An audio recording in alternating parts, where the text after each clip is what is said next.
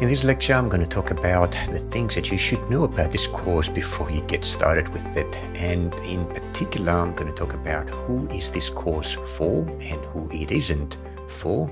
Then what is it that you're going to learn and why learning those things is important.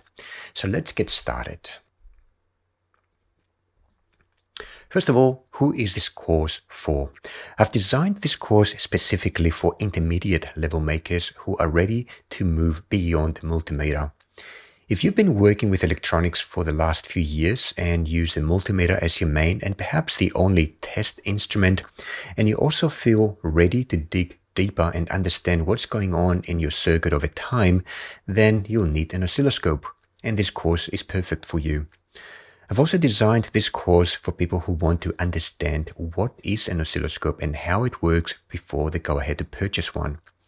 Oscilloscopes are expensive, and it does make sense to have a good grasp of what they do before you go ahead to select and purchase your first one.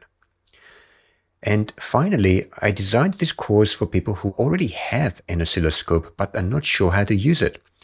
Perhaps you got a hand-me-down scope or found a cheap second-hand one on eBay and it was a too good to be true deal to pass. Either way, it's possible that you never got to use it because it seemed too complicated. My goal with this course is that by the end of the course, you'll be able to enjoy using your oscilloscope. And of course, who is this course not for? It's simple. If you don't have a basic grasp of electronics or the various devices that we are using in this course, like the Arduino, then you should take a step back. You should take the time to understand these basic technologies first before you embark in a journey to learn a relatively complicated tool such as the oscilloscope. Now, what are you going to learn by completing this course? This course is comprehensive in the sense that it will teach you the operational aspects that describe oscilloscopes and their use, and then it will help you to apply this new knowledge in a series of experiments so that by the end of the course, you'll be able to use your oscilloscope in your projects. You'll learn the basic concepts that describe the operation and capabilities of an oscilloscope, such as bandwidth, sample rate, and memory size. You'll also learn the different types of oscilloscopes that are available and what you can do and can't do with them.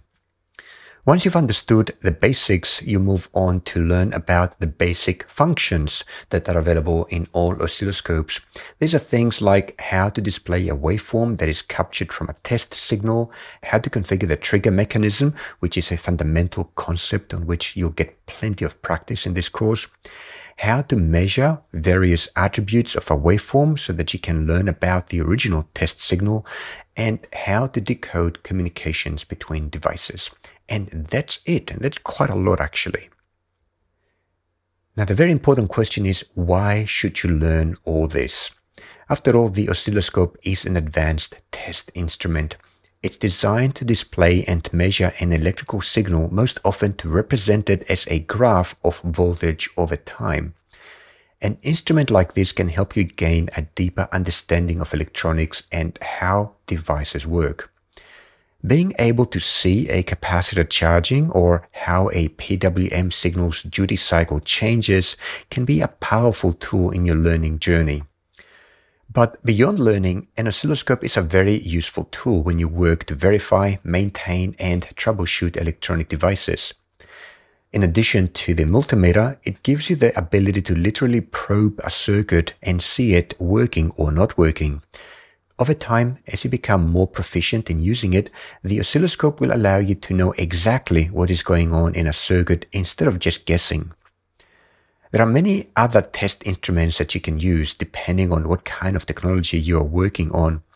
For example, if you are troubleshooting a memory bus, you'll want to use a logic analyzer. And if you're working on radio applications, you'll want to use a spectrum analyzer.